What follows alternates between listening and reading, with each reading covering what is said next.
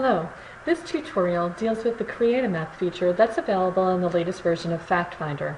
American FactFinder is a service of the U.S. Census Bureau. You can use it to access population, housing, economic, and geographic data that's collected by the Census Bureau.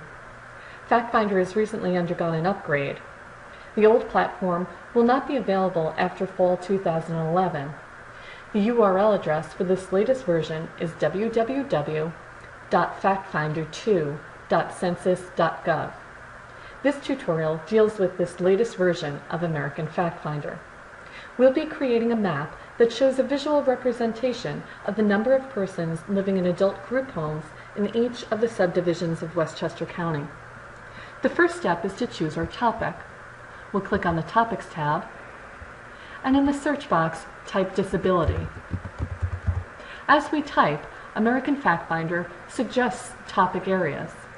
We'll choose disability and click Go. Now we need to add our geographic area. On the Geographies tab, we'll click it. You can filter by the geography filter options, or you can type in a specific area. We'll use the box and type in Westchester County. As we type again, FactFinder will also suggest known geographic areas. We'll choose Westchester County, New York, and click Go. We now have a list of all the subdivisions of Westchester County. For our purposes, we're going to choose all county subdivisions within Westchester County, New York. We'll check the box and click Add.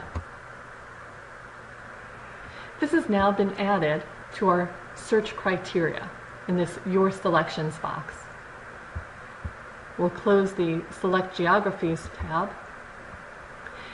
And what we have is a list of the data products that are available to us that are relevant to our search criteria.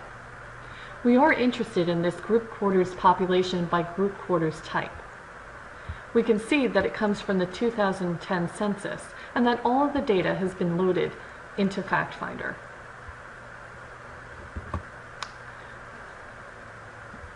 What we see is a table of the data. Each of the subdivisions of Westchester County, New York are located on this table, as well as the breakdown for housing by group home. We'd like to create a map. We'll click Create a Map, and then we're instructed to choose the criteria that we're mapping. We're interested in this group homes intended for adults.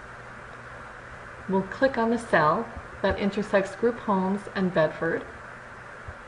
This will collect the data for the entire row or category. We'll click Show Map. You may need to scroll up to see the map.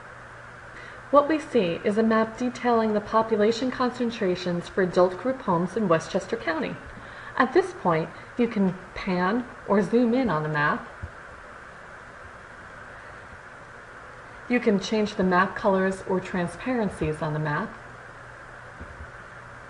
You can add boundaries and features on the map. Or you can recenter the map on a particular location by using the Find a Location area. This can be done by place name, address, or latitude and longitude coordinates. Let's enter an address.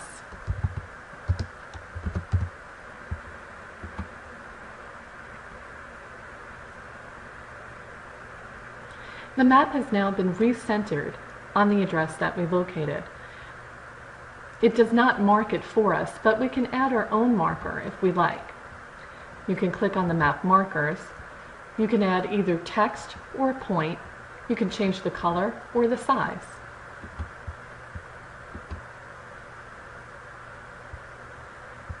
There you have it. That's how you can create a map using American FactFinder. I hope that this tutorial has been useful.